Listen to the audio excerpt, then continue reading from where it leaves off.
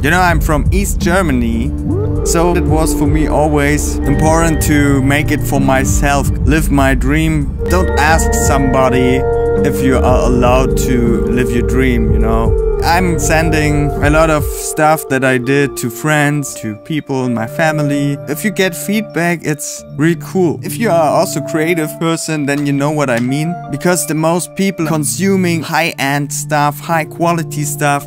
And if there's somebody somehow creative, then it's set in relation. If you are creative, you don't have to do it and to relate it to these things. I'm really like a fanboy of a lot of musicians. Also, here from the area, I really love the music of Fluex, for example, from Czech. And I listen to a lot of jazz and electronic music, but I don't set myself in relation to what they do.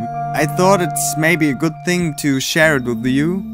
Also the session in real time. Because for me it's also a personal thing to do this project, Beats in the Making, to document the work, to show how it's done, to have it from the beginning to the end documented. And it was also a good experience to say, okay, let's go further, let's make a short break, let's make it more connectable to myself and maybe to listeners.